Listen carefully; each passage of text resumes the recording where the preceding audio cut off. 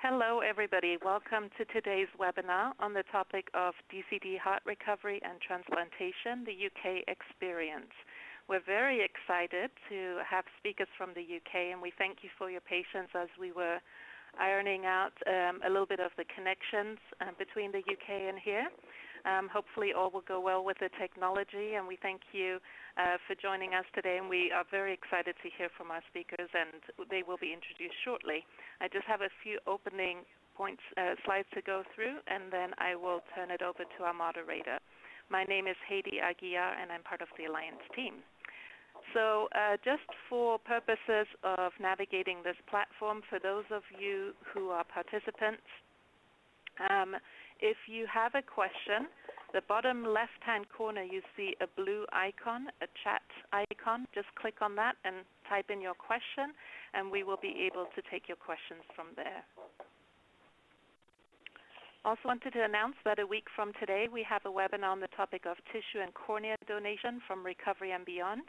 Registration is still open for that, so please join us as well for that webinar. Now for today's webinar, because it is a 90-minute webinar, we are actually offering 1.5 CEPC credits, and also we are offering 1.8 nursing contact hours courtesy of Iowa Donor Network. So if you are listening today, you are entitled to your continuing education certificates.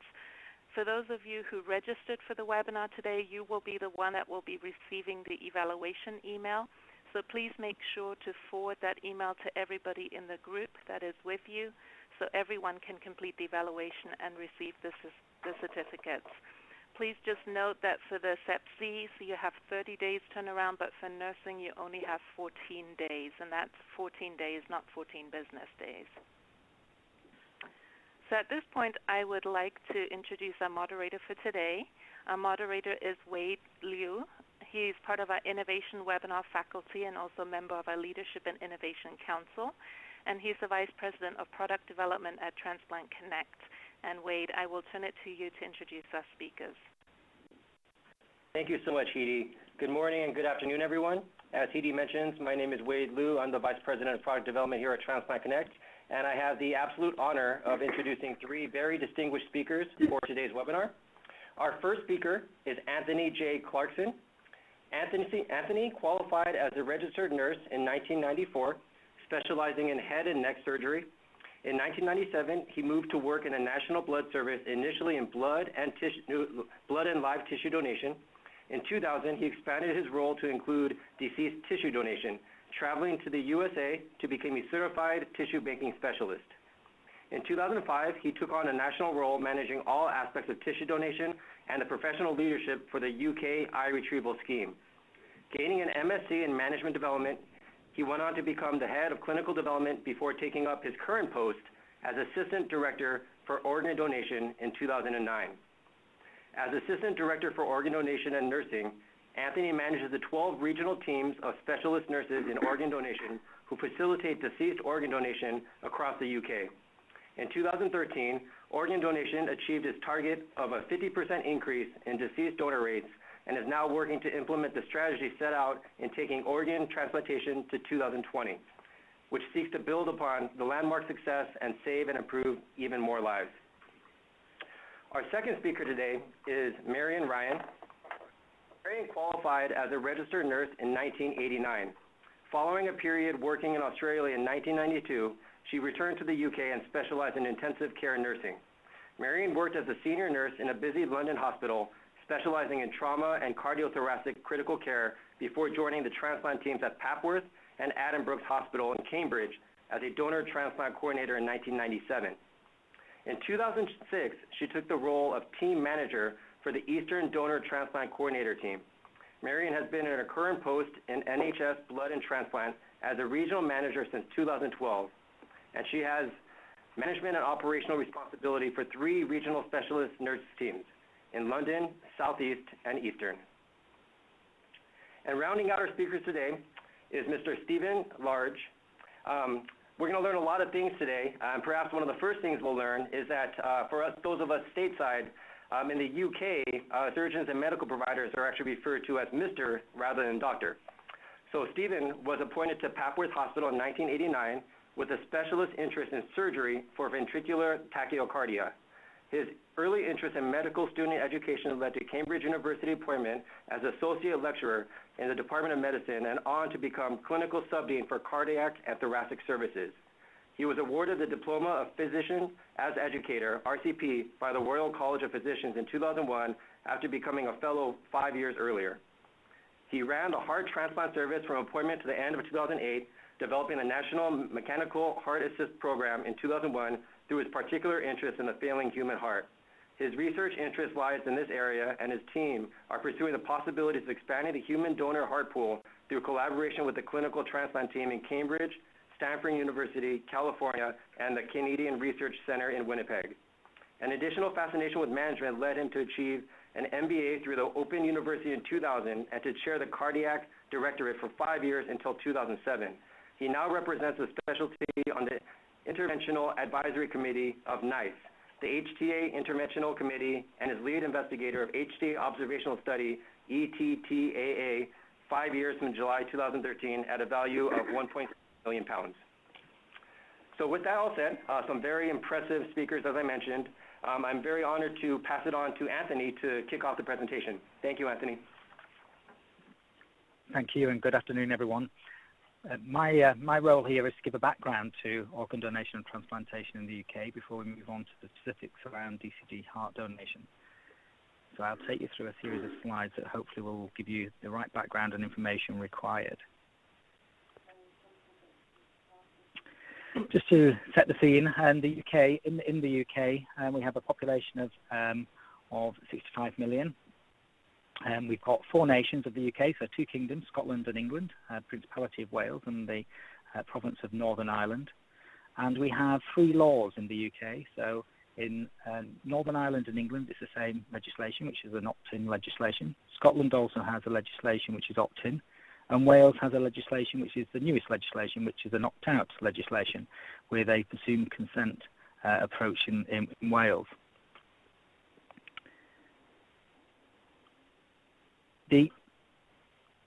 Sorry, just move you to the next slide.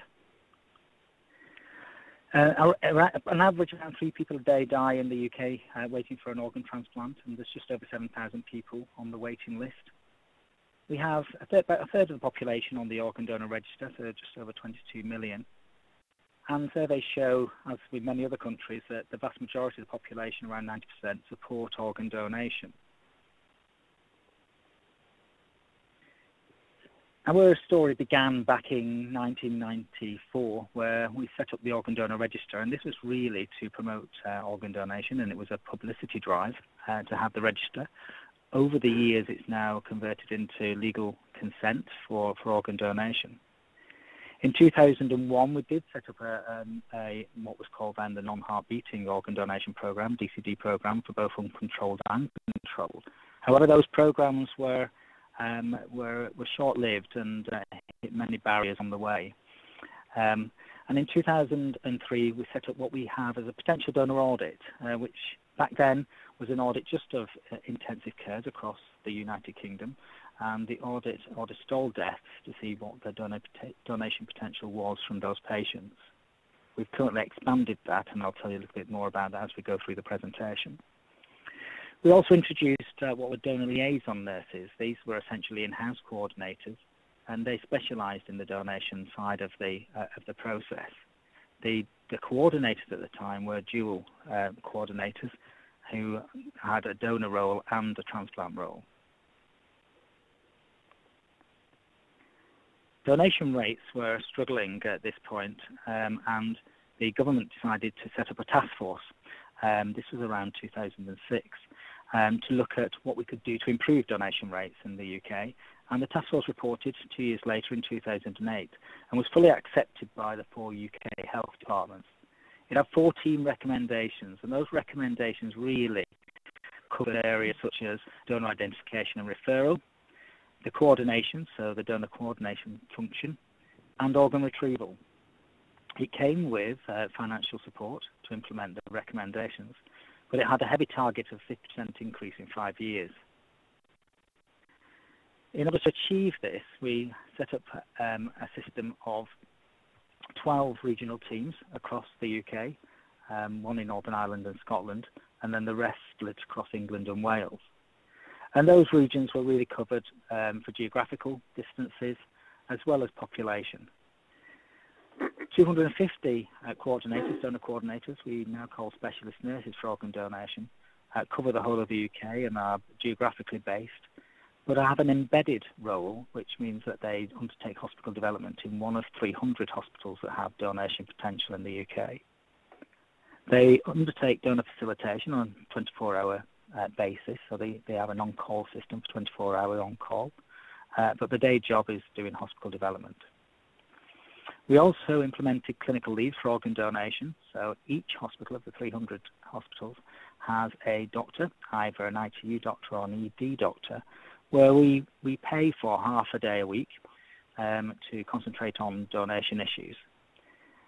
And the hospitals also have a donation committee, and this is a committee that is chaired by an independent person, either a non-exec director, may even be a donor family representative, who ensure that all the systems are in place and governance is in place for organ donation within the hospital.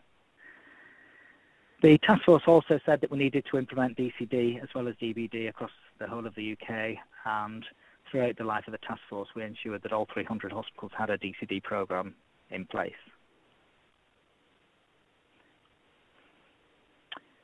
We then went on to implement a new retrieval system. The system that was recommended was that we had 7 abdominal teams and 6 cardiothoracic teams.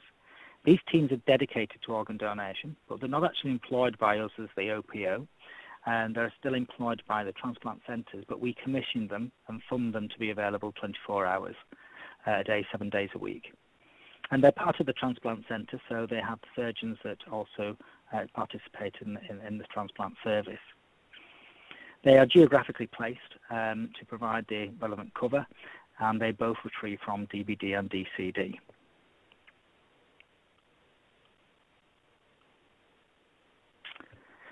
The increase that was required, 50% increase, was actually achieved. That was achieved virtually to the day of the 5 years, and we got the 50% increase, which was a great achievement for us in the UK. And from that, we then needed to develop a new strategy. We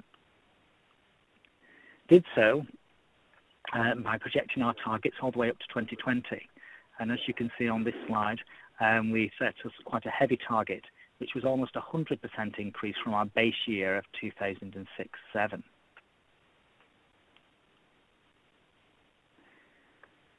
We recognised the achievement of 50% increase, but there was still much more to do, and there were 6 areas that were identified that we needed to do further work on. Those 6 areas were classed as 6 big wins, and within those we had consent and authorisation. Consent rates in the UK had remained static at about 60%, and we'd really struggled to increase that, so we needed to do additional work in that area. Brainstem death testing was still very ad hoc in its approach, and the consent rate from team to team also varied significantly. We needed to put standardisation in for DCD donation, and emergency donation from the emergency department was also in its infancy, but we'd recognised through our audits, which we'd increased to audit deceased donors, potential deceased donors from the ED department, that there was an untapped pool in the emergency department. We also wanted to introduce a referral criteria. Referrals for DBD were very good and remain very good at well over 90%, but for DCD it was much lower, and at the time it was around 40% were being referred, and there was significant unmissed potential in the unreferred pool. And the final area that we wanted to look at was donor management, donor optimisation, to optimise the number of organs available for transplantation.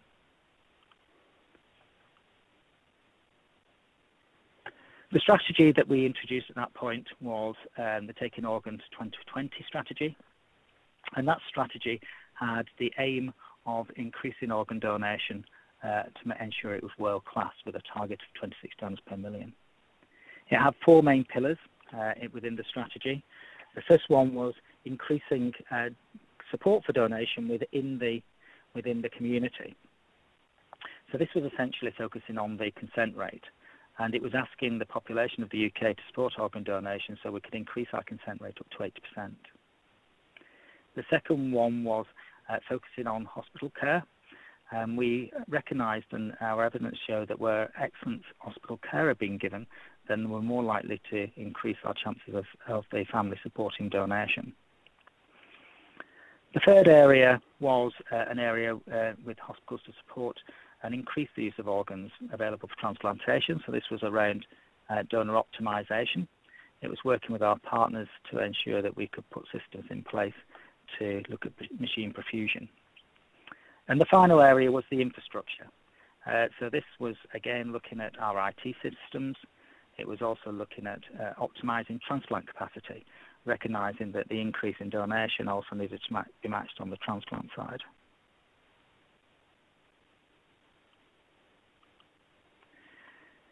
The targets that were set within the new strategy was, as I said, a consent rate of 80%, a significant shift, currently to around 63%. It was to get us to world class. At the time, we recognised world class as being 26 donors per million, with an increased organ utilisation rate of 5% and transplant rate of 74 transplants per million population. For those of you that might be interested in some of the data around the services in the UK, I'll just show you a couple of slides around that. So this has shown the increase in our donation and transplantation rates. So we continued to increase nicely since the task force was implemented in 2008-9. And then we had a slight dip at the end of that strategy before we introduced the new strategy. But we've continued to increase our donation rates again this year, and we're likely to be on target this year for around 1,400 or just over 1,400. These are fiscal years, so they go from April to April. This slide just shows you the DBD and DCD and the total donations. Go back to it. And as you'll see, the majority of the increase in the UK has been in DCD donation. We've increased slightly in DBD, but that's plateaued since about 2013, but we've seen a further increase in DCD. And in fact, in DCD donation, we actually consent more DCD donors than we do DBD.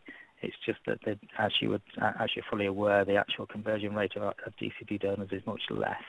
So therefore, we lose around half of those donors that we initially approach due to prolonged time to asystole and the acceptance of the organs. The next slide just shows the consent rate across the UK. I thought you might be interested to see again that DBD and DCD consent rates vary. I know that's similar in areas of the States and in Europe. But everywhere in the UK, other than in London, the DCD rate is lower than DBD. And in some areas, it's significantly lower. So we're already achieving our 8% consent rate in some areas of the UK for DBD, but we're much further away from that in relation to DCD. And this is an area we've tried to focus on in the new strategy. Also, just like in the rest of Europe and probably in the States too, you'll see that the age profile of our donors has changed over the years, and our donors are certainly getting older. And one would consider more marginal donors too, and particularly into DCD, which has challenged the use of organs from DCD donors. But nevertheless, we're still seeing a significant increase. Just to close off the final couple of slides from this section. This shows you regional variation in donors per million population. So on the whole, the reasons for this variation is due to the hospital systems that are in place in these regions.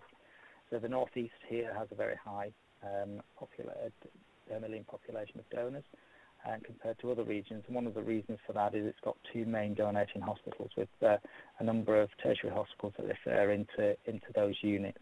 So the majority of the donors, the vast majority of the donors, come from two centres, and it's a very stable regional area, and they seem to have increased their donation rates steadily over the last decade.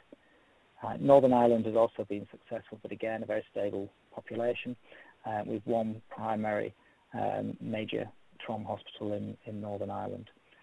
The other areas have not consolidated their their services in the same way, and it's clearly been more difficult for us to increase donation rates in those areas.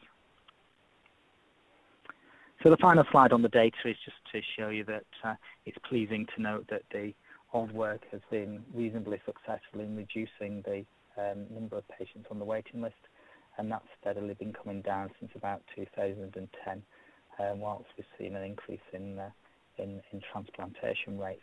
The transplantation rate hasn't increased as much as the donor rate. It's 48% there, as you can see, but nevertheless, it's having an impact on the transplant waiting list. This is primarily kidney transplants that have increased and therefore reduced the waiting list. The area that we have struggled with has been heart transplantation, and heart transplantation rates have not increased in the same way. Therefore, we were very keen when the opportunity arose for us to pilot the DCD heart donation and transplantation program, and for us to get involved in that. And I'm delighted to be handing over to Marion, who will introduce how we went about taking that service forward. Thank you.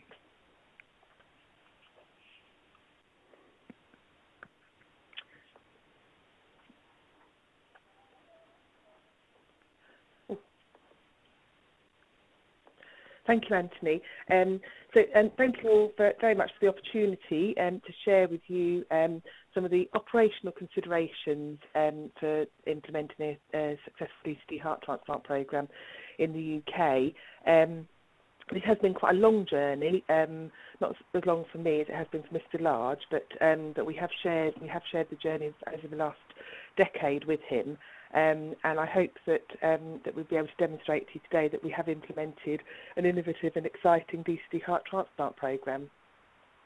So I'll try not to repeat too much of the background that Anthony's already provided for us, but as is similar in pretty much around the world, demand for heart transplantation has never been greater in the UK. However, only about 8 out of 10 patients listed for a heart transplant will actually receive an organ donor. And as we've seen from the data that Anthony's provided, the number of potential DBD donors in the UK remains relatively static, and DCD donation has now become the most common organ donation pathway in the UK and continues to grow.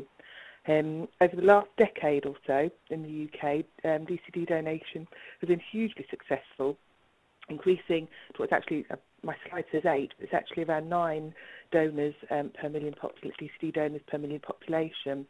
And DCD organ donors have been increasingly and very successfully used by abdominal and lung transplant programmes with pretty excellent outcomes. Anthony's also mentioned that the consent for DCD organ donation it has increased slightly over recent years, but currently remains lower than that for DBD donation. So there is room for improvement. However, also, as has already been said, there are some areas in the country that do buck the trend in sort of DBD versus DCD consent rates. One of those areas is London, and also now the South East region in recent months have also increased their DCD consent rates, and they're quite comparable to and also exceeding those of the DBD process. So I think in the UK we have some evidence that there is potential for the further development of DCD donation. So the question that we all ask ourselves is why we find ourselves in this predicament of declining number of heart donors available for transplantation. And as with most things, it's a combination of reasons and factors.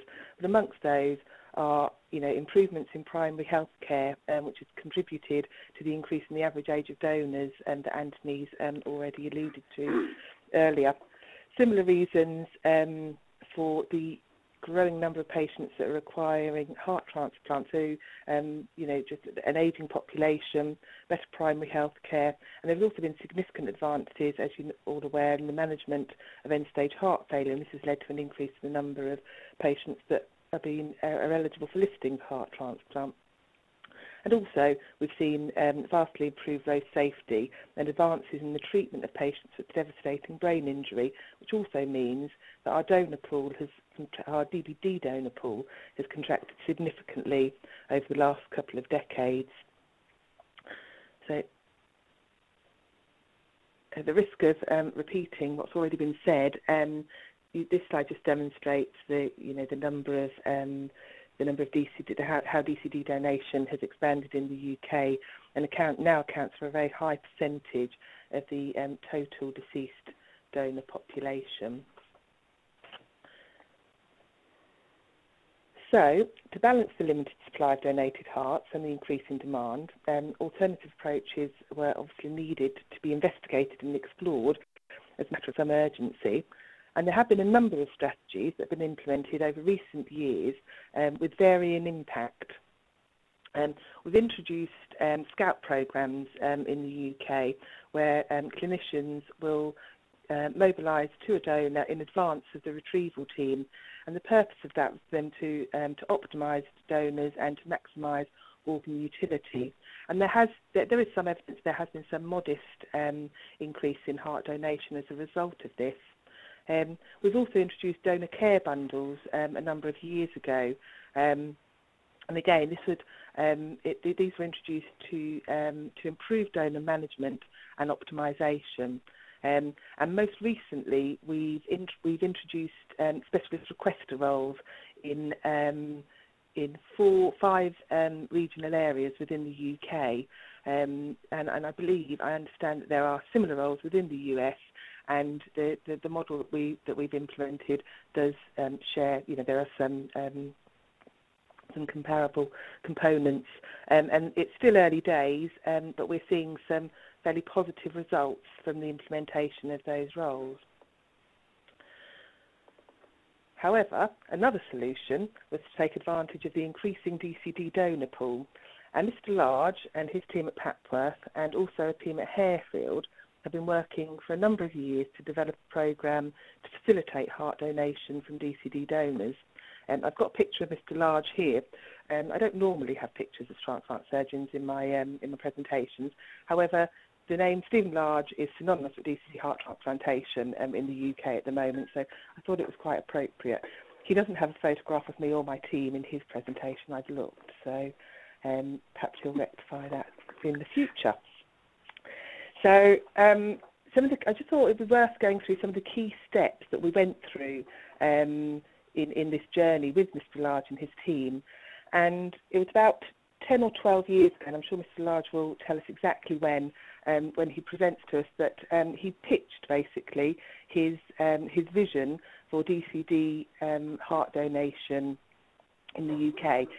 This presentation was delivered to transplant clinicians, transplant nurses and transplant coordinators primarily in the eastern part of the UK, where at that time we already had a really healthy and robust abdominal DCD DCD abdominal transplant programme.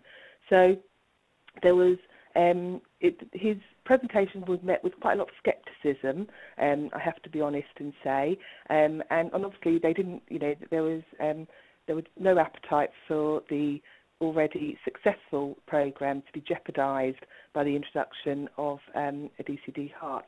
However, the team at Papworth were persistent, and they proceeded to explore this as an option. So they sought and were authorised legal and ethical permissions to investigate a DCD heart programme in 2 regional hospitals in the eastern region which had particularly high DCD donation rates, and as well as at Papworth Hospital as a study centre. Protocols were also approved by various national committees and organisations, including the National Organ Donation Committee, the National Retrieval Group and the UK Donation Ethics Committee.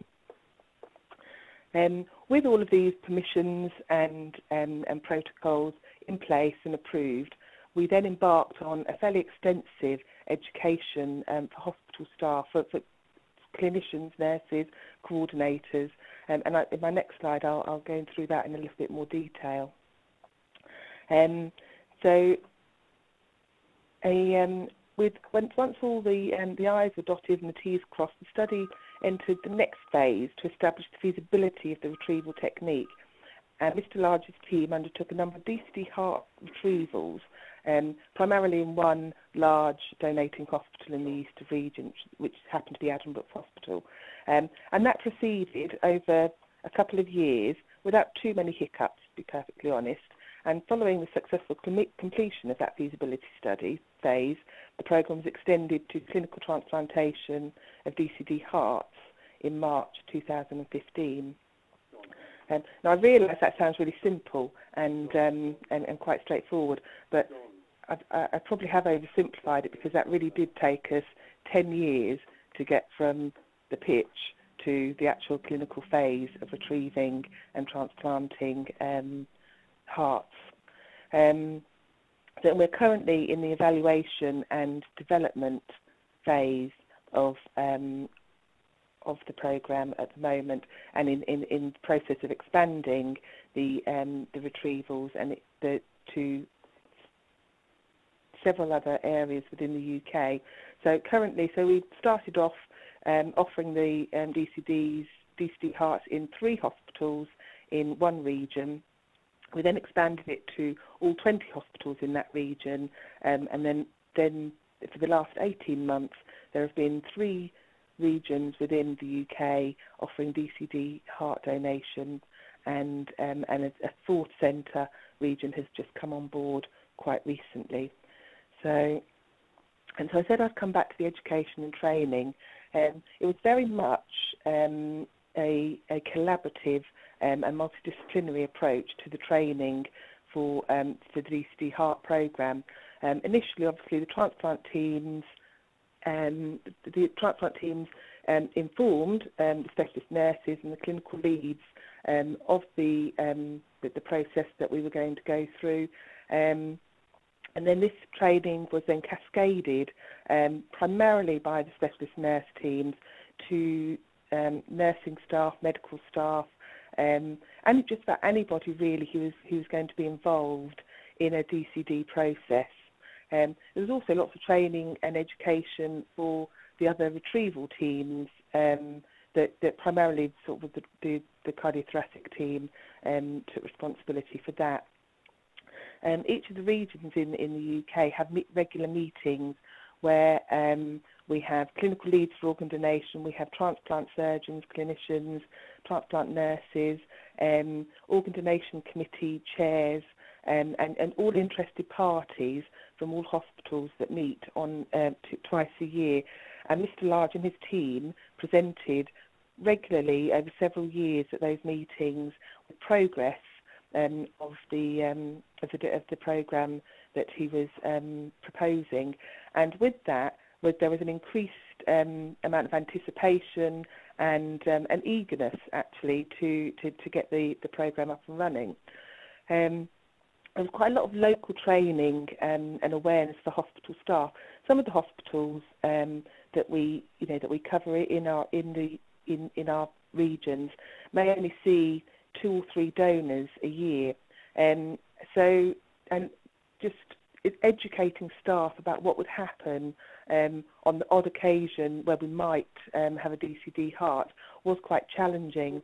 So the specialist nurses who had responsibility for that, they would do primarily, they would do lots of education, but they actually did quite a lot of training at the time of referral. So once we've got people to refer patients, the specialist nurses would do some on-site training with the staff in theatres, in the ITU, and just anybody who was going to come into contact, really. We also had communication from our clinical lead in organ donation. So Dr. Paul Murphy, who is the National Clinical Lead for Organ Donation, he wrote to all of the hospitals in all of the regions that were going to be involved in the programme to A, introduce it to them, and B, get their approval for their hospital to take part in the programme. And I'm pleased to say that, without exception, all of the hospitals responded positively and wanted to take part in DCD heart referrals. And we also set up a national DCD heart steering group to support and oversee the programme. And that group meets fairly regularly, and all DCD heart activity is reported to them. Any issues are reported to them, and we debrief about all of the donation activity. So just so that we can avoid any issues or complications and nip things in the bud really quite quickly. I should have probably said right at the beginning that what we've identified, very early, is that clear and frequent communication between all of the parties involved in the process is absolutely essential. And if at any point, a small part of that communication breaks down, then we do run into problems. But it's as with all things in donation and transplantation, but we found that it has been really, really, really vitally important. So I saw one of the team. I was actually at a team meeting of the Eastern team today, and I asked the nurses, the specialist nurses there, who've been really active in the programme, if there was any messages that they would like, they would share with you about the implementing of the programme. And they really, the only things that they said that were really important was that preparation and communication were absolutely key. The education for all of the critical care areas was important, and also to have post-donation debriefs, which we've done post-donate of all of the donations that have taken place. We've debriefed locally quite thoroughly, so that we can build up a picture.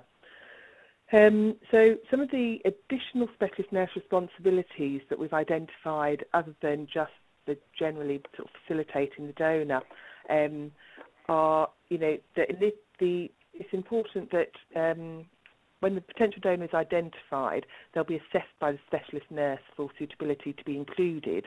So broadly, the inclusion for DCD heart programme is Maastricht 3 and 4 donors aged between 16 and 60 years, and this varies slightly from between Harefield, Papworth, and now Wythenshawe, who are the third transplant team to come on board.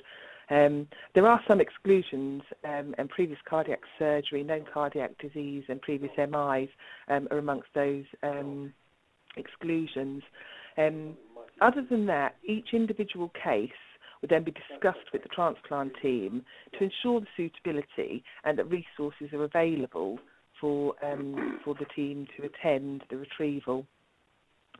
And we aim to contact the transplant team prior to even approaching the family about consent, just in case it's not something that we can offer on this occasion. Some families have already consented, they offer consent, so it's not always possible. We do always try to. Obviously, the specialist nurses obtain consent for the donation, and generally speaking, this is exactly the same as for any other donor, be it DBD or DCD. What I haven't mentioned yet is there are two retrieval methods for DCD heart retrieval, and I'm going to leave it to Mr. Large to explain both of those two, which I'm sure he's going to do. But one of the retrieval methods is normothermic regional perfusion, and the only difference from our obtaining consent is that when we use NRP, the normothermic regional perfusion, the heart is restarted in situ, and so it's really important that the specialist nurses do explain this to the family, and this has been a stipulation that families must be made aware of that nuance to DCD heart retrieval, and I won't, I'll be honest with you, that did cause some anxiety amongst a number of people at the beginning. However, the specialist nurses have been very comfortable with it. We've had no negative responses from families, and it's done very sensitively, and the families and the medical staff are given reassurances that even if the heart's restarted in situ, there'll be no cerebral reperfusion, etc., etc. So we have not, so whilst there were some scepticism about it and some reservations, it has not become a problem. The specialist nurses, as I said before, communication cascade is vitally important, and they're responsible for clear and frequent communication to just about anybody, really. So they make sure that all, the abdominal centres know that there's going to be a heart team involved, that the heart team know which abdominal centres are going to be involved, and that there are no surprises for anybody when they turn up in theatres or at the donor hospital. And then other than that, we just facilitate the donation as usual. And that's also one of the messages from the SNOD teams, is that this is a donor and this is a donor as normal. There are a couple of other considerations within some areas within the UK. The location of treatment withdrawal, sometimes it might be in the intensive care unit, and sometimes it was in the theatre suite. In order for us to be able to facilitate DCD donation, and actually preference for the liver retrieval teams, is that the location of the treatment withdrawal is in the theatre suite. So in some hospitals, we had to negotiate that was the default position, and that we would withdraw treatment in the theatre suite. Again, that hasn't been a problem, and we've been able to facilitate that on all occasions. Apart from that one change of location of treatment withdrawal, the end-of-life care and the withdrawal of treatment will not be changed in any way to facilitate donation. We've also, for normal DCD donation, we would never have requested an echo, and this is now something that that is required by the transplant teams prior to accepting the heart. Some teams will come out, and if we're unable to facilitate that, as we're not able to in some hospitals overnight, the teams can come out and do that themselves. And the other things that we prepared ourselves for initially was media interest. In actual fact, there wasn't a vast amount. There was lots of media interest, but it wasn't as intrusive as we anticipated that it potentially could have been. And all of the media interest that there was very much surrounding the transplant recipient, and was very, very positive. So any anxieties that we had were completely unfounded. So as I said, we do debrief all of the donation episodes, of which there have been over 40 now in the last couple of years. So some of the family and hospital staff reactions, the hospital staff expressed concerns that the process would be prolonged due to the DCD heart retrieval process, and it is prolonged by a couple of hours. However, I think so long as we managed people's expectations and were realistic at the beginning of the process, that hasn't actually hindered the programme at all, really. Some staff said they felt uncomfortable and concerned about the explanations to the family, primarily around the restarting of the heart. Those concerns were voiced prior to the implementation of the programme, and we've not had any negative feedback at all about the explanations and the discussions with the families. Quite overwhelmingly, the responses that we had, that they couldn't really understand why it hasn't happened before. So a lot of the ITN theatre staff, some people didn't even know that it didn't happen, let alone surprised that it hadn't happened before. And certainly for donor families, many families, they wouldn't have known that it wasn't possible prior to a few years ago. So we didn't have any negative feedback from that.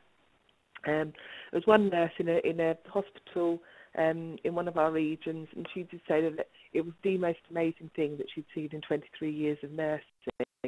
It's been a really positive experience for most of the staff that have encountered it. It's been quite tremendous learning environment for people, and the surgeons who have come out have been brilliant at education and sharing the information and knowledge. And just to note that 100% of families who consented to DC donation and were approached also gave consent for heart donation. So we haven't had a single family to say no when approached about DCD hearts to date. We've had really positive outcomes. It's been a hugely successful programme. And we've even had one donor, two donors now actually, that the only organs that they could donate were their hearts. So that was really positive for everybody involved, but in particular for the donor families, who were obviously very positive about the organ donation. So we were able to facilitate their wishes. And so in summary, this has been a hugely successful venture. We've had significant stakeholder and staff engagement, which has resulted in enthusiastic support for the DCD heart donation. So far, there have been 32 DCD heart transplants that have been carried out at Papworth and Harefield hospitals with outstanding outcomes that I know Mr. Large is going to share with you. The evaluation is continuing, and a business case for national implementation has been written.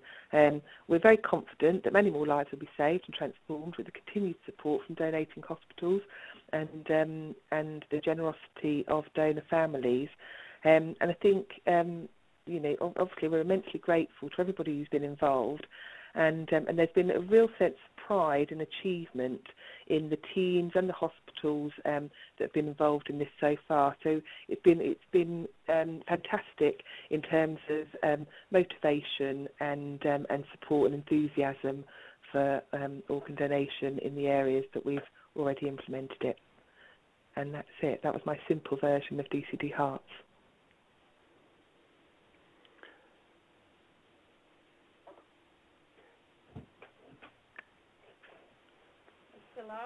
We look forward to hearing from you. Yes.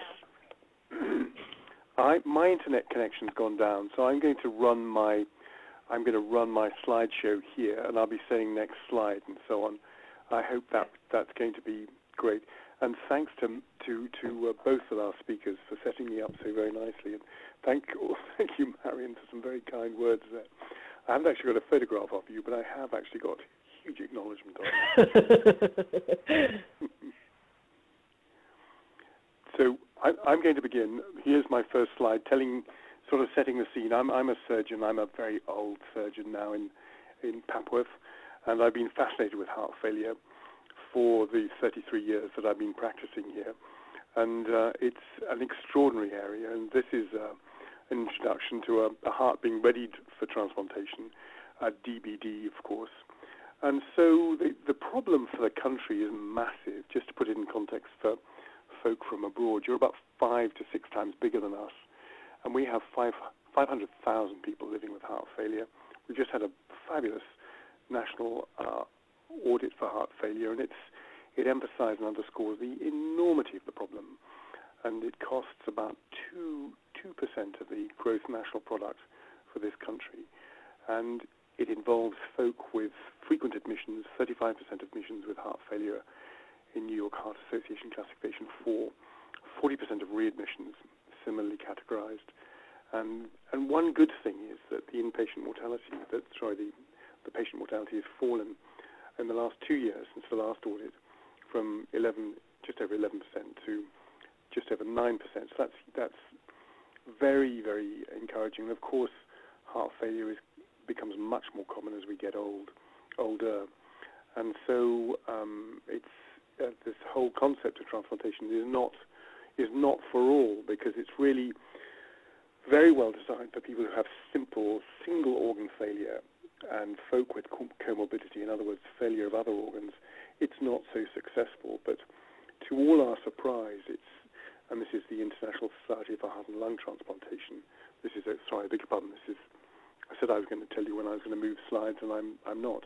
This is a graph of the entitled Adult and Pediatric Heart Transplantation, Kaplan-Meier Survival. We have an initial problem with survival early on in the first few weeks after transplantation, associated essentially with the operation in a very, very sick person. But once we get beyond that, there's essentially a linear loss of folk, about 3.5% per year, giving a conditional half-life of about 13 years. So a radical transformation of, as you probably all know, from of survival compared to the survival with heart failure, but also a near normalization of quality of life. So it is an extraordinary therapy, and with it, you can see on the next slide, which is entitled UK Heart Transplant Activity. And here, I'm sorry to be so parochial for the UK, but we've got very good data from our extraordinary NHS and NHS Blood and Transplantation Authority. And here we see some relatively recent data showing in a black continuous line the number of patients awaiting transplantation on the waiting list. And you can see up until 2008, a pretty constant level, and that was my fault because I and a number of others in that era were very keen not to overload the waiting list with patients who were quite expensive to assess, who were probably never going to get transplanted. And very sensibly, on my retirement from that process in 2008, those eligible for transplantation have all been placed on the list, and it continues to grow very rapidly.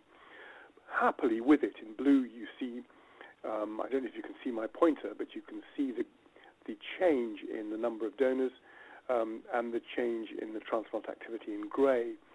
I'm not quite sure why on occasions there are more transplants than there are donors, but that's probably a national thing. You know, we're very big-hearted over here in Britain.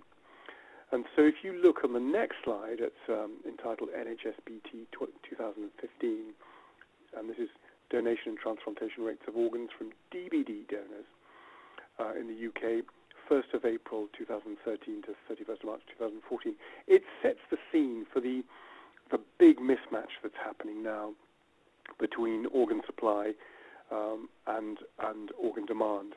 And you can see here as we go across organ donation, between kidney in red, liver in green, blue for pancreas, grey for bowel, and grey with pink dots for lungs, and the one we're really interested in is pink with little crosses for hearts. And so of those donors, of all the donors, some 760 or so, we see that not all are eligible to give hearts. And then as we go through consent and we go through organs offered for donation, organs retrieved for donation, and then organs actually transplanted, we find that something like 31%, that sort of level of hearts that are donated, are actually used in the transplant service. And so the probable demand is of the order of 750. They're very arguable. 750 potential transplants per year in our 63 million population, and we're meeting something like 170 of those in the adult population.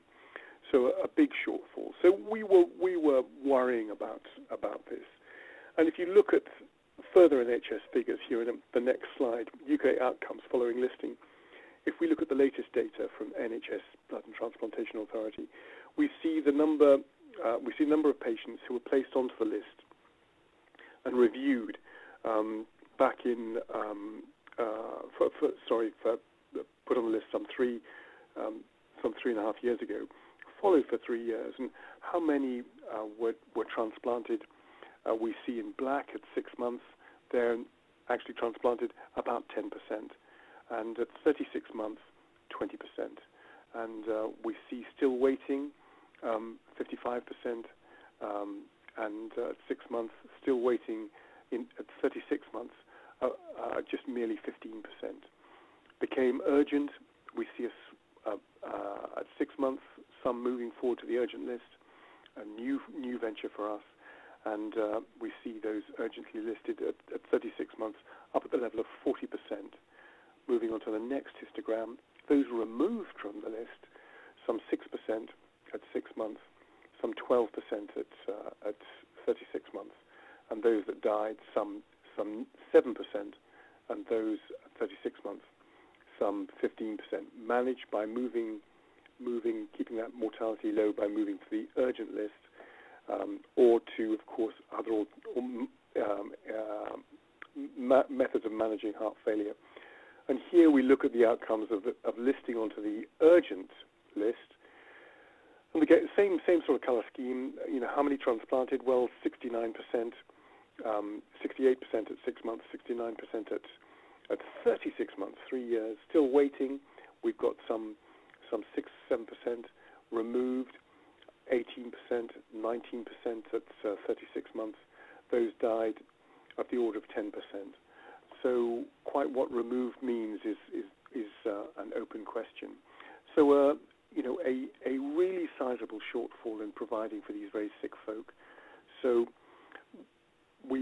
as we were cogitating, we looked at the next slide, which tells us from the 2016 report from our own NHS Blood and Transplantation. And here in grey, in light grey, we're looking at the number of DBD donors, not hugely changing with time, 2007 through to 2016. We look at the number of living donors, which, is not really an issue for heart transplantation, though I have a number of colleagues who I would love to use as living donors. That's a flippant remark, forgive me.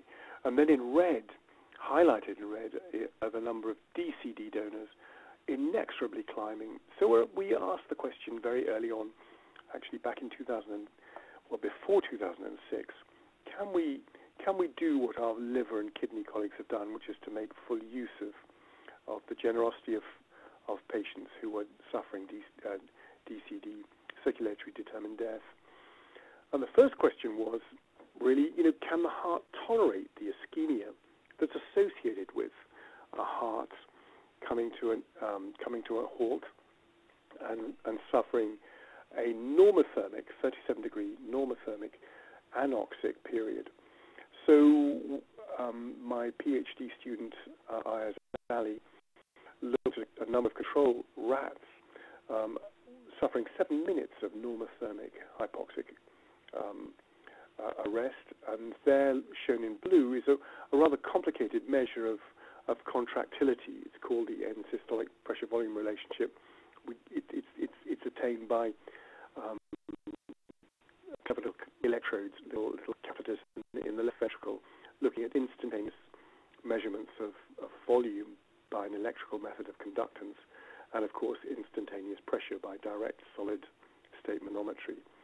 And then, if that's the situation before and after, before the onset of ischemia and after ischemia, for 7 minutes in blue, and then we did the same for a number of rats, 30 minutes in black, and really looking pretty respectable in terms of contractility. Take that experience out to 60 minutes, and we find that we were really struggling to get any sort of contractility from the heavily insulted rat heart at 60 minutes of normothermic anoxia.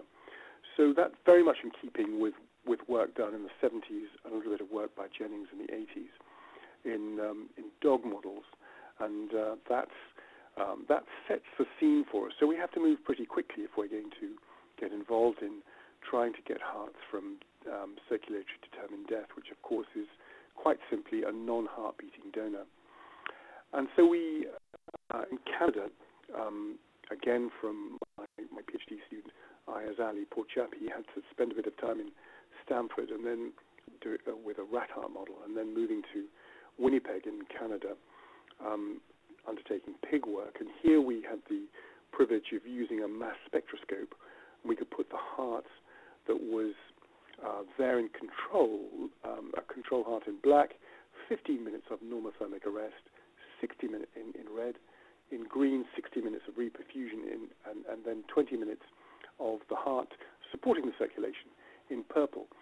And what we're really interested in is the fuel gauge, because you just sort of following the analogy of your car, there's a great machine, but it won't work if you haven't got fuel. And the whole thing probably is nothing more or less than the availability of fuel in the form of high-energy phosphate bonds. So here we've got PCR, phosphocreatine, and we've got PI, inorganic phosphate, and ATP, adenosine triphosphate. And there you see in black the three big peaks of phosphate. And What we see with 15 minutes of arrest, you can see in red, is a massive increase of the free phosphates, a huge drop in red of the phosphocreatine, and the loss of the 3 peaks, pretty much the total loss of the 3 peaks of adenosine triphosphate. But in green, in 60 minutes of reperfusion, we've got an improvement, considerable improvement in phosphocreatine. Our inorganic phosphate is disappearing and being used, implemented into adenosine to form the triphosphates again, and within 20 minutes of being off pump, we've got pretty much normalization of phosphocreatine and our adenosine levels. So we were encouraged by that and thought this was a good thing to do. We modeled heart transplantation either from DCD, circulatory determined death, and non-heart beating donors with a 15-minute standby, or brainstem death with catheters inside the skull and creating an intracranial hypertension. And here you can see these pressure volume loops that we've got from the fancy machine I was telling you. And the left ventricular pressure volume loops show pretty respectable changes. I'm sorry, this is probably the first time you've ever seen this, but there we see the end systolic pressure volume relationship looking pretty respectable for DCD hearts, not so great for brainstem dead hearts, and the diastolic function on the bottom of the slice of bread looking not too bad for both. Look at the right ventricle, and you see a really ropey heart struggling with brainstem death. It's an acute model of both. It's a severe model of brainstem death in the pig, and also for DCD. But we got pretty good results from the right heart. So again, we were well encouraged with our large animal work. And then we said, well, what about the poor little myocytes? If we take out a little myocyte, how does it contract? And there in the next slide, this is called contractile reserve in isolated cardiomyocytes after isopretorenal administration, brainstem death versus 15 minutes of non-heart beating donation or DCD. You can see the control in the first one showing the sort of normal contractility of an isomere, and then control plus isopretorenal, so stimulating it, pretty dramatic catecholamine response. And after brainstem death, a much reduced sarcomeric contraction and a correspondingly reduced inotrope response. DCD described as DD15 and DD15 plus iso, showing a pretty much normal contractility of the isomeric of the isomere with a very nice contractile reserve. So again, we were impressed. So the heart's looking good at a macroscopic level. It's looking pretty good at microscopic level. And then we went on and said, look, is there much damage? There's, of course, the familiar leaked protein troponin I from damaged myocytes. And in the next slide, you'll see this is called the Recovered Study 1, the Recovered 1 study, hearts from DCD donors displaying acceptable biventricular function, etc. You can see the control is a pretty low level of troponin I leaked from good cells, well-nourished cells in our control hearts. Brain death, BD, we've got a troponin described as 2. DCD standing by for 15 minutes, probably much the same range, not significantly different from brain death at about 2.5. Go to 30 minutes of normothermic circulatory arrest, and it's not surprising to see a significantly different troponin rise to 4 of these particular units, nanograms per mil. So certainly we're hurting the hearts, but it looked from our small animal work and our large animal work that things were looking pretty good. And in 2006, which we went to Addenbrooke's Hospital, and with the permission from extraordinary support of a very fast-seeing donor family, a 53-year-old lady who'd come in having had a spontaneous intracranial bleed, offered their mother's heart for research, and we used the process of normothermic regional perfusion, which Aaron's already hinted. Here we opened the patient's chest, having told the relatives exactly what we're going to do, and heparinized the patient, clamped the neck vessels, so there was going to be no question of cerebral perfusion, for the simple reason we didn't want a very badly hurt brain, plus the required asystole and further normothermic insult of an arrested heart to cause swelling and herniation and the Cushing's response. So on the top line, you see the pressure volume loops that you're kind of getting used to now of the left ventricle, looking very nice. This is patients going with triple vessel disease, but seemingly normal left and right ventricles. And here are the pressure volume loops of the left ventricle on the top left, right ventricle on the top right. And in our donor, we found that with a normothermic regional perfusion, which essentially perfused the heart, the liver, the kidneys, and the various abdominal viscera, we see in that limited perfusion the heart possible to wean from the normothermic regional machine perfusion to have the heart support that limited area. And in black, we see the pressure volume loop looking a bit bigger and looking not as healthy as what we'd expect to be normal. And the right ventricle looking very, very square instead of that rather triangular position. Give it some inotrope and a very snappy response from the right ventricle, much more normal looking, small and contracting well, and similar sort of changes with increased contractility in the left ventricle. So here we have a human picture of what it could be like to use DCD donors. So by now, 2006, we're very excited, and this is going in the right direction. We published this in the Journal of Heart and Lung Transplantation, and there was a lot of concern about what we were doing. It set up arguments as to the appropriate recognition of death in the DCD or non-heart-beating donor, summarized beautifully by our own Academy of the Royal Colleges, and guidelines published in 2012. And the next slide shows us from the British Journal of Anesthesia the cause of death of patients who are actual DCD donors. And you can see here that there's a great deal of emphasis on intracranial hemorrhage, hypoxic brain injury, traumatic brain injury, forming the vast majority. And so just looking in all intents and purposes, a very attractive group for heart donation. So on to the next slide. My then new students, PhD student Simon Messer, worked with NHSBT, NHS Blood and Transplantation Authority, to look at the potential for heart transplantation from this group of patients suffering DCD death. And here over 3 years, Simon found that there were 3,073 at the time DCD donors. And he went through the steps of this algorithm. Did they consent, yes or no?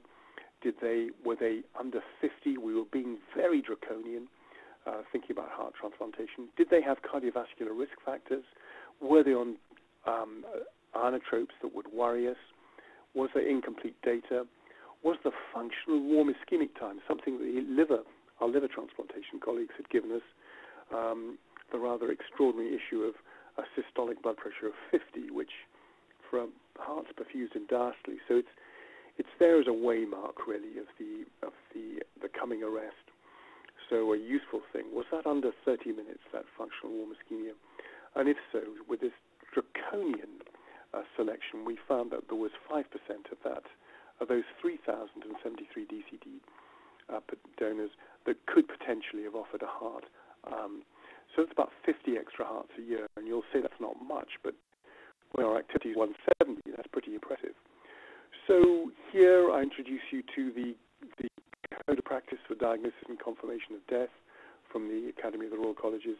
A wonderful document put together by both the public and professionals working in a multidisciplinary group across all Royal Colleges here in the UK, and allowing us, permitting the DCD practice. I've got here a video with a rather green hand, my hand, on one of our early cases, and you can see in this picture there's a big cross fragment which goes across the arch vessels of the aorta, the thoracic aorta, ensuring no blood through either or either vertebral to the brain. And we have a selective perfusion of normothermic regional perfusion of the heart and abdominal abdominal viscera. I don't know if the video is going to work for you all, but if it does, you can see the abdominal surgeons working together with the cardiac surgeons. You can see the heart regaining its function. You can see a transesophageal echo showing. And you close the autonomic veins. You see the heart on the organ care system, which is called Transmedics, and you can see how there it is beating on a Langendorf mode, that is perfused by the aortic root, and making functional studies rather difficult. And Marion told you that we look forward to echo studies of the heart before withdrawal, and this is with relative consent, so we can have an idea that we've got normal valvular function and normal biventricular function. If we're doing normothermic, you close the autonomic veins, normothermic regional perfusion in the donor, it gives us a chance to assess the heart as if the patient was a heart-beating donor. And indeed, once we've got the heart moving with machine perfusion for about 25 minutes, we then find that the heart very easily takes over the circulation, reduced circulation, perfusing both itself and the abdominal organs. And we can do formal assessments with transesophageal echo, and we can do formal assessments with pulmonary artery flotation catheters to study circulatory output and, of course, filling pressures to left and right sides. So giving a little bit more confidence to the donor team so that they can convince the implant team that we've got a useful heart for transplantation. And so you're all very quiet, but I can just carry on. I hope I'm doing all right here. I still have the connection. The next slide. Oh, good. The next slide is a grey slide saying donor, DPP, brackets 10+3, and NRP 10. This was a summary slide of when the UK had done 23 DCD transplants. So it's a little old, so forgive me. We've collectively now done actually 27 at Papworth and 6 at Harefield. So that's actually 33 DCD transplants in the UK. And I'll take you through the results. This is a slightly earlier experience. So the mean age of the donors, refreshingly young, and you in the States will say not so, but for us, our donor age has been rising dramatically. And of course, there we see the male difference between direct procurement. That is where we take the heart straight out of the chest and put it directly onto the Langendorf perfusion rig, which I hope you saw in the video clip, or the pretty much equal number of patients who've come through normothermic regional perfusion. The hearts have been perfused, basically, is what's happened. 2 different ways of perfusing them. And the causes of death of the donors, you can see here, causes of death of cerebral hypoxia dominating, and intracranial bleed for the normothermic regional perfusion, hypoxia for the direct procurement. So we'll go on to the next one, functional assessment, which of course of the donor heart as it's on the organ care system, the Langendorf perfusion mode. You'll see that we can only do the functional assessment in a familiar way when we're doing normothermic regional perfusion. You can see here we've got a cardiac index which is probably actually unnaturally high. We've got a reduced circulation, so we're being a little mischievous. But anyway, it's good. Great cardiac output, great heart rate, which you'd expect from a neurologically dead patient. Very low filling pressures, which are wonderful to see. Mean arterial pressures that are extremely impressive. An ejection fraction of 65%, which is well within the normal range. The next slide takes us into how the Transmedics, the organ care system, Langendorf perfusion apparatus builders, tell us to assess the heart, and they're very concerned about lactates, circulating lactates. And here in this slide, we've divided the time course, bottom left to 120 minutes, bottom right, for the duration of the hearts that were taken by normothermic regional perfusion, that is, mechanical loading and mechanical perfusion in the donor, and then the donor heart supporting the circulation whilst we do the assessment. So during this time, we've looked at lactates. Generally, the lactates fall, and you can see that those are the ones in red, but the ones in black tend to go up and down and round and round. And the reason we're interested in this is because Transmedics tells us that we should be watching the lactates and only when they're at a level of 5 millimoles per litre, here on the y-axis you can see 0 through to 20, so starting in some cases very high, but generally trending down. Very occasionally we're getting to 5. And then, of course, we're on the organ care system out of the body, being perfused in Langendorf mode, and a great number of hearts well above that 5 level. So had we stuck to the advice from Transmedics, we didn't really believe them with this lactate level, and we've transplanted all of these hearts with great success. So we're a little nervous about lactates as a way of selecting good and bad hearts. So the next slide, called Timings, DPP and NRP, shows us that the withdrawal of support, of life support, to asystole of the heart in the direct procurement group of 13 cases was 33 minutes. And a pretty wide range, you can see, plus or minus 53 minutes, so hugely wide range. And we will wait, we've waited up to 4 hours and actually 4 minutes for our heart to arrest in DCD donation. So it's all very new ground for us. And the NRP group, 25 minutes to arrest after withdrawal of therapy. But again, of course, with that characteristic wide range, plus or minus 39 minutes. Asystole, that is when the heart stops beating, we've lost the pulse, and at that point we start the clock running, and we're advised that we need 5 minutes of standby before we can declare death. And once we declare death, we move the patient from the room of withdrawal, so often the anesthetic room, but not always, sometimes the intensive care unit. And then the patient comes into the operating room and the chest is opened, and we go through the either direct procurement, giving some cold to the heart as if it was a regular transplant, and placing it swiftly onto the organ care normothermic perfusion rig, or the normothermic reperfusion, where we went straight to perfusion in the donor after clamping off the cerebral vessels. And you can see that there's a sizable reduction in the time from asystole to blood perfusion, saving some 8 minutes. And it's, as you can appreciate, how with the sensitivity of the heart to normothermic anoxia, this is a terribly important time. So we're persuaded that normothermic reperfusion has quite a lot to offer in that area. Not only, of course, perfusing all the other organs for transplantation, but reducing the time without a blood supply at normothermia. The next slide shows us the recipients and some of the characteristics. We purposefully chose patients with low transpulmonary pressure gradients on the recipient side, and we tried to avoid in the early stages involving complex patients with ventricular assist devices. Here in the direct procurement, we see 44% of the patients having ventricular assist devices, and normothermic reperfusion only 10%, quite by chance.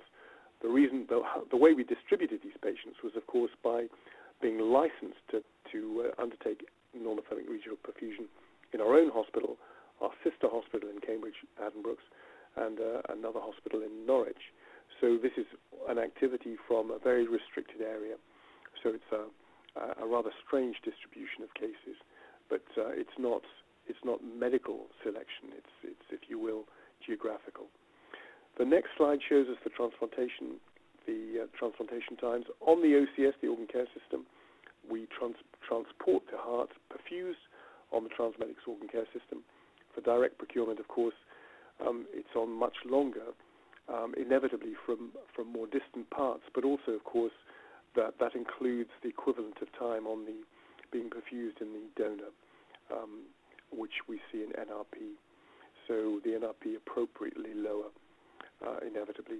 The implant time is very swift, and we run retrograde cold blood through the coronary sinus to try and keep an energy supply to that heart, because it's been through quite a bashing, as you can imagine, from all the insults it had across the recent time.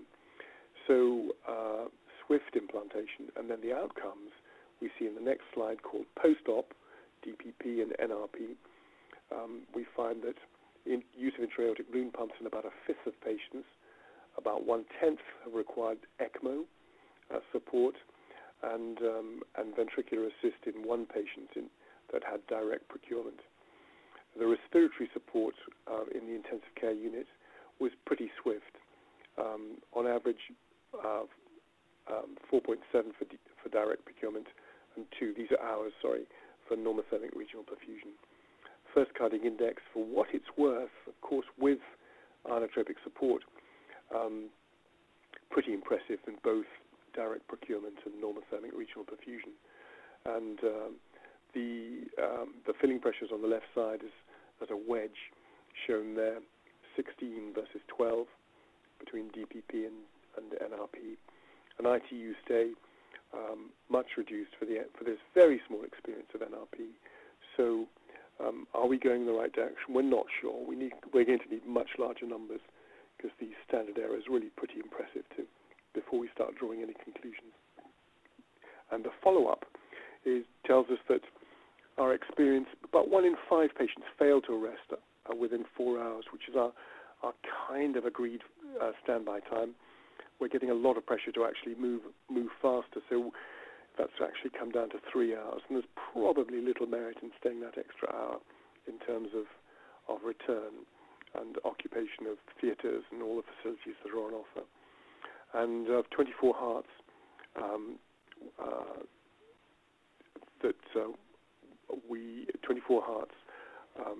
the next slide shows 24 hearts of 25 taken on the OCS have been implanted. 1 turned down at the time of this experience because of concerns of poor function, seemingly on the OCS, dramatically rising lactate, and even we got alarmed at that. The cumulative survival for this experience of 23 patients was 3,500 days from 21 to 451, the equivalent of a 9-year, 8-month human experience. So a pretty good exposure to early and mid survival after DCD transplantation. The next slide shows us that we've had 2 acute rejection episodes, one of which, rather worryingly, was humoral rejection. It's normally cellular rejection, and we see humoral from time to time. That it remains at 1 patient so far who's had that. We see it, as I say, from time to time. And we've had 2 deaths, one from a patient whose heart was very hypertrophied and had coronary disease leading to infarction. It's not easy to get coronary imaging in these patients here in this country. It's not easy to get coronary imaging in any patients coming up for organ donation. You're very privileged in the States to have that. And so it's something I'm sure that will be developing as time goes by. And so this is the sort of experience at 92% at 30 days and much the same at 1 year. So very comparable, behaving very comparably to brainstem death transplantation. And so overall, making a massive impact to our own heart transplant program. And Harefield, perhaps not our sister hospital, also in this venture, not undertaking more than 6 hearts to date in the 2-year period we've been running. So not quite such a dramatic increase in their experience. And we, as Marion said, are looking forward to the 3rd centre of the 5 centres in the UK, in England, coming on board and seeing them start their activity and increase their activity. So it looks as though it's got a very important role to play in providing what the very patient patients on the waiting list are looking forward to. And it may have some sizable impact on heart failure in the future. And then as a present, on the last slide, this is a slide of some 10 people last Christmas came to a drinks party to celebrate the DCD program. 10 here of the then 13 patients.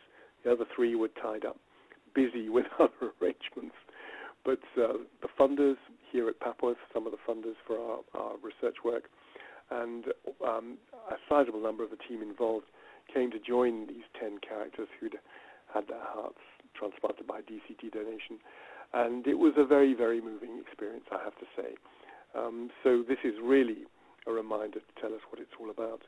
And here is my final slide that shows the huge number of people who've been involved, and principally and most importantly is our first patient, Mr. Olukan, whose name he's very happy for me to use, had the courage to be the first recipient. And this has been received very well by patients on the list. And so many thanks to our team of transplant coordinators.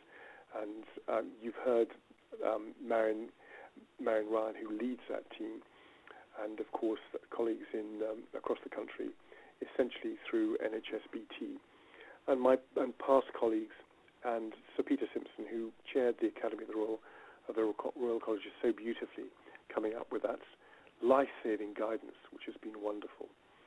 So at that point, I'll stop and hope that the phone connection's enough to answer any questions that there may be. Thank you.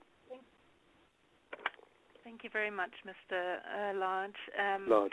We are actually at the top of the hour, and so I just wanted to offer for everybody who has stayed on and joined us until this point. We understand if you need to jump off the call and attend to your daily duties, but if you would like to stay on to ask questions, Mr. Large and Marian and Anthony, are you available to stay on a little bit to finish answering some questions? Yes, of course. Okay, wonderful. So if you all have to jump off, thank you very much. We do have some questions in the queue, so Wade, I will turn it to you to go through those questions. Great, thank you, Edie. So the first question that we have in the queue was actually raised during, Anthony, your presentation, and it's asking, what is your upper age limit for DCD? For DCD generally, the upper age limit is 70. For DCD heart, what's the upper age limit, Stephen? We've laid it down at 50, but we've had two patients who donated at 54 and 57. So 50 is a sort of rough guideline, which we permit ourselves to break from time to time, depending on so many factors like the comorbidities. You know, if the patient is not hypertensive, is not a smoker, and so on.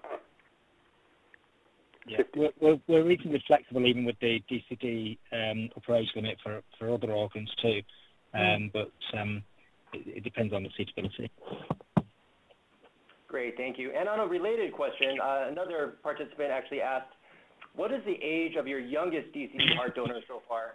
And what was the age of your oldest thus far? And will you venture into newborn heart donation? This is coming my way. So our youngest, Marion will help me with that. We're dictated to by, I'm afraid, the grisly fact of the volume of blood that we require to prime the organ care system. So we need a fairly large donor. So it's not paradoxically the heart that's a problem, nor the ability of the OCS to pump, but a problem of the size of the prime. Now we're working up to a program of pediatric donation, and what we're doing is to try and limit the circulating space within the OCS in conjunction working with transmedics. So we've got that down from 1.5 litres to about 800 cc's. So that means that we should be able to approach much younger donors, probably down to the age of possibly 8, something like that. So neonatal, not just yet. That's a long way off. That's too small. And we're going to do some work on. We've got a problem with availability of appropriate blood. Reluctantly we use the donor's blood because its biochemistry is favourable for the heart to beat, and we need the heart to beat because if it doesn't, it becomes edematous. And so we're going at this very month. We're working on trying to replenish, trying to restore the normal biochemistry of old stored blood, which of course is acidotic, hyperkalemic, and hypocalcemic by design. And we're going to try and normalize that swiftly on the organ care system, so that we can actually use stored blood, not the donor's blood. And then, of course, we can go to any donor, because then, of course, it's not such an issue to prime the circuit. Sorry, that's rather a full answer. Oh, no, that's great. Would you mind sharing, Mr. Large, though, just general age of, thus far, what was your youngest DCD heart donor thus far and your oldest? Well, I know our oldest of late is 18, but Marion will tell me probably there's one a bit younger. It's basically the size of the donor. Even. Sorry? 18 is probably the youngest. We haven't done it. Yes, I think it is. There's been none younger than that, yeah. 18 and 57. Yep. Great. Thank you, guys. We have another question, and Mr. Large, this was during your presentation. Can you explain the gender disproportion in DCD heart donors that was presented? I think it was 89% male versus 11% female. Yeah. Is there any elaboration on that?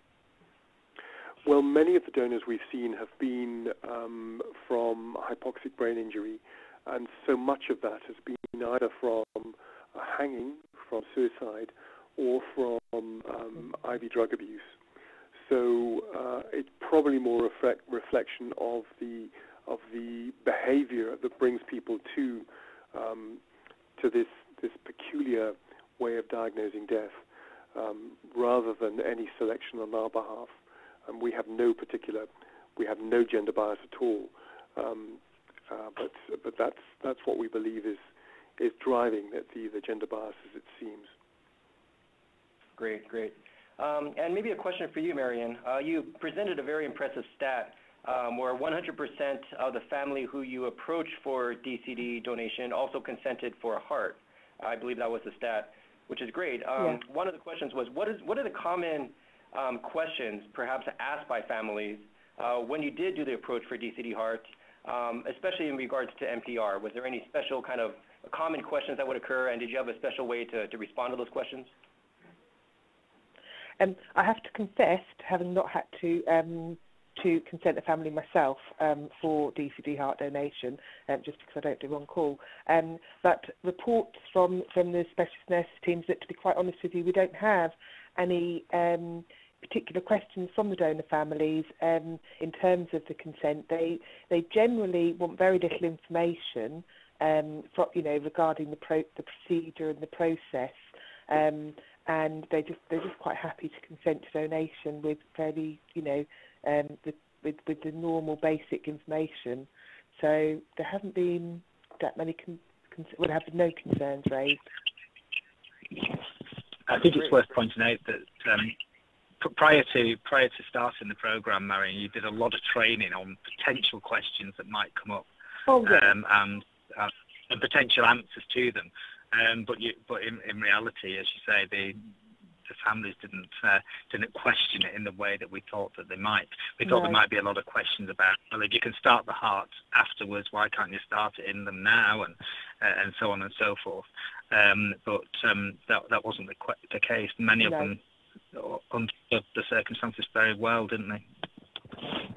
Absolutely, yes. Great. And Hedy, just wanted to do a time check. Do we have time for one more question, or are we out of time? Wait, there's actually another question in the queue. Okay. Couple more. So we have a question that just came in. Were any of the DCD heart donors also lung donors? And how would that work with both heart and lung from DCD? Rather depressingly, the number of lungs accepted for transplantation has been low, and low before the patients are taken to have withdrawal of life-supporting therapy. I'm not sure why that's so. There's detail in that, and it's not specifically, we believe, that they're undergoing DCD heart retrieval. We have had 2 patients who've gone forward for lung transplantation, and that from direct procurement and from normothermic regional perfusion. And so it's a very small experience, but the way we do it is to remove the heart, leaving the lungs, which are a lot more tolerable of normothermic anoxia than the heart. So we have 2 teams, one that concentrates on removing the heart by either method, direct procurement or NRP, and then leaving the lungs in place. We put Foley catheters into each of the now opened left and right pulmonary arteries to infuse the pulmonary plegia and cool the lungs down, and then withdraw the lungs in that way, and transport them and transplant them in a regular way for lung transplantation, by hypothermic arrest, by hypothermic storage. We've not started using the Transmedics normothermic lung perfusion module yet. These devices are terribly expensive, and so we're a bit restricted on that. So a limited experience, but very doable. And the way we get round it is by not injecting into the pulmonary artery of the heart-lung block. We've removed the heart and we put Foley catheters to substitute that main pulmonary artery. Great. That does Thank not you, answer Mr. your Lars. question. Yep. Thank you. Heidi, I think we're probably out of time for questions, unless you wanted to continue. Mm-hmm. I actually had a question as well, and that can be answered by whomever sees best fit to answer the question. Something you presented that is a little bit unusual for us in the U.S. is that you will wait for 4 hours or up to 4 hours. In the U.S. typically, and maybe this is a lack of clarity on my end in terms of when do those 4 hours begin. For us, typically the clock starts ticking once extubation occurs, and then usually, if we're lucky, the surgeons will stick around to 60 minutes, and then they will leave. Some might stay on till 90 minutes, depending on the situation and the case, but usually even before 60 minutes, sometimes the surgeons will not be willing to take the organs. What is your determining factor? If you're waiting 4 hours, when does that clock start? And then what is your threshold? What are you looking at in terms of, are you looking at your mean arterial pressure? Are you looking at oxygenation? What are you looking at that determines then, oh no, it's time to shut it down, or we can continue to wait? And then how does that translate to the heart? So, Stephen Large again. What we do is to start the clock with withdrawal of life-supporting therapy, and then we will lose our liver colleagues when we hit functional warm ischemia. Marion's going to correct me on this. They will stand by for 30 minutes after functional warm ischemia. Is that right, Marion? I think it varies slightly, Stephen, but between 30 and 60 minutes. Yeah. 60 minutes for some teams. Yeah, they're pretty swift at leaving, and we historically have been out to 4 hours, 4 minutes. But that's enthusiasm on our behalf and anxiety on the donor hospital. That's quite a long time to stand by. So at the moment, it's kind of accepted at 3 hours to stand by, and same sort of time, somewhere between 3 and 4 hours for kidney DCD donation, I believe, and Marion will check me on that one. Yeah, it's 3 hours generally. Okay. 4 hours in Addenbrooke. Yeah. What we're watching for in those 4 hours, those 3 to 4 hours, is the blood pressure, the pulse, the oxygenation, and when nothing's really moving, there's probably nothing's going down in the way of blood pressure or up in the way of heart rate, or indeed profoundly down in the way of a heart rate, and no significant deterioration in oxygenation. We tend to leave at 3 hours, but if there's a trend down in all of those parameters, we'd be encouraged to stay, trying desperately not to miss a vital organ for donation. And I feel very strongly that the relatives get a huge satisfaction from knowing that something good has come out of what is so often an absolutely unexpected loss. And so really that's what guides us at the moment. As far as hearts are concerned, I truly believe that it's only when the heart actually stops that the heart is actually rendered hypoxic. And so we've probably got about 30 minutes from that point onwards. That's the kind of working point that is totally different to the colleagues in the liver field, where they're very nervous when the systolic blood pressure hits 50. When the systolic blood pressure hits 50, the diastolic's very low and the heart perfusion's poor. But it's a bit like a car running out of fuel, and we feel it's all to do with those energy stores. So I hope that helps. So you don't heparinize the heart because the vessels are much larger than in the case of the liver?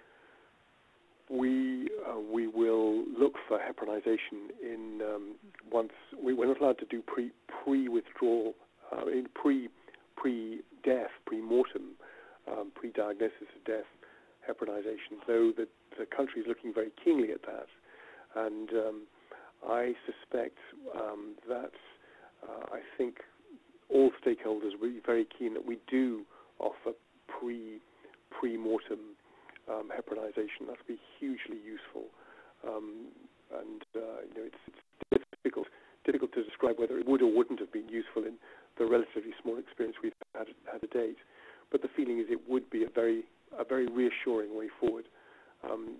Worrying about stasis, it's of the order of 11 to 12 minutes before in normothermic reachable perfusion we get circulation going again. But of course, in direct perfusion, direct procurement, it can be a little bit longer than that. So the answer is direct procurement. We do not give heparin.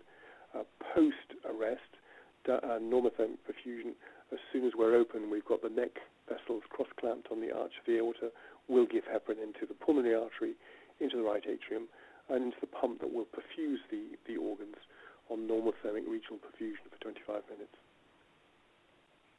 Wow. All very fascinating.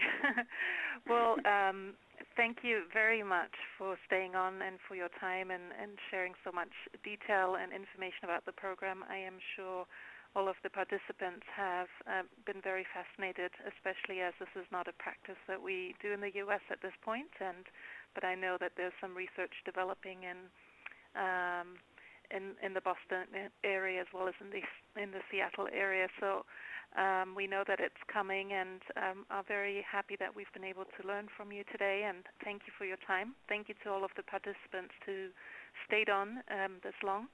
And so I will be moving the speakers into the speaker room. And for all the participants, thank you very much, and we wish you a wonderful day.